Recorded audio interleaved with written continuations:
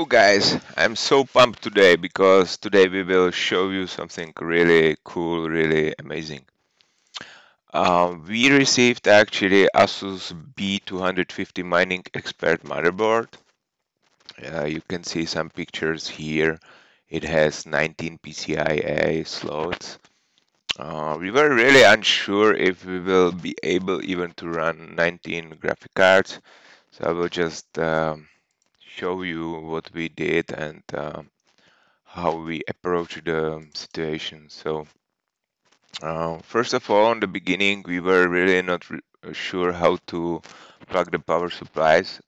So we powered like all three these big lines, but in the end, we just ended in powering like just this one with one power supply. I will also show you later on videos what is our, let's say, configuration in the end. Right now I will just show you how we started. So we started in Windows 10 and we decided we will, like, even if everywhere is written that it's simply not possible to connect so many cards in Windows, we decided we will like just try it ourselves. We start with a lower number of cards and then we worked our way like up. What is actually quite important, there is like real limit like 13 cards with some output which are like GTX 1060s. But if you combine it with ASUS mining cards, you are able to actually put more to work. In the end, we were able to connect all 19 cards in Windows. The last one, the 19th, had some issues. But the problem was that we were unable to start mining. We just saw all these, let's say, 18 cards with no issues in Windows Device Manager, but it took us hours to even install it because we needed to install it one by one, and the system always crashed, which was probably also caused because we had too little RAM. So then we upgraded to 16 gigabytes, even if it's recommended to have more. But we like said, okay, let's try it with the cheapest configuration possible, and with 16 giga RAMs, it went much faster and much smoother. So then what happened, we decided that Windows is not, let's say, the way how to make it work fastly, even if we think it would be possible somehow to achieve that.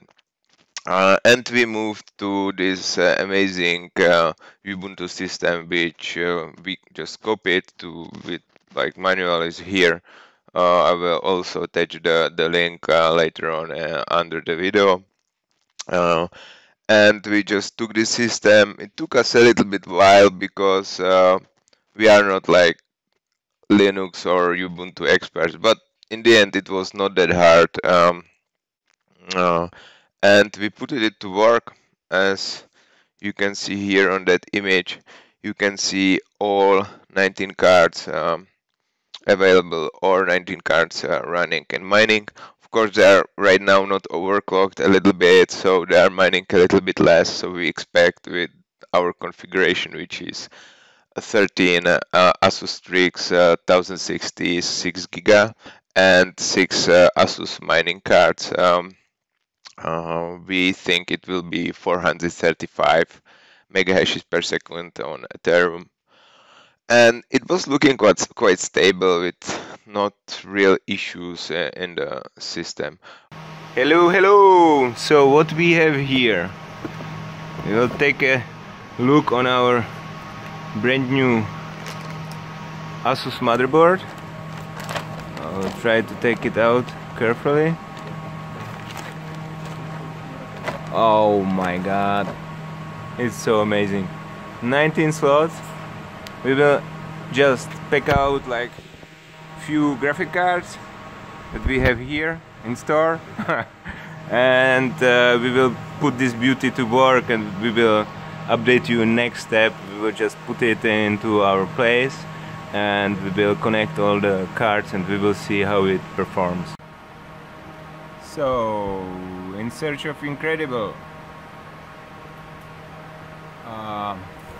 So as you already know, we are like testing this insane motherboard, or incredible, I would say, a motherboard that can take like 19 graphic cards.